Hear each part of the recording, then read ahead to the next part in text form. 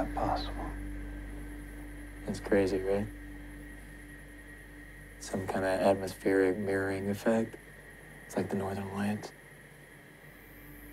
Anyway, 2 moons brings the truth.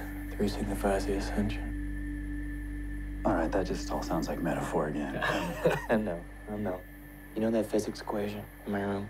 Yeah? That's what it is to me. I still haven't finished that. But what I can tell you is that if you and Aaron, you stay 1 more day, you go fishing in the lake, and you go out to this buoy, you dive straight down and you grab what you find there. You're gonna have your answer.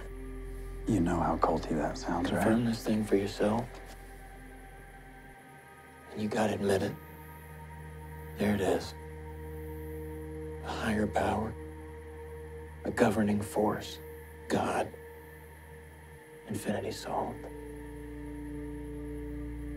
And wouldn't that be a weight off your shoulders? And if you like having that weight gone, you and Aaron have a home here. Even after the 3rd moon.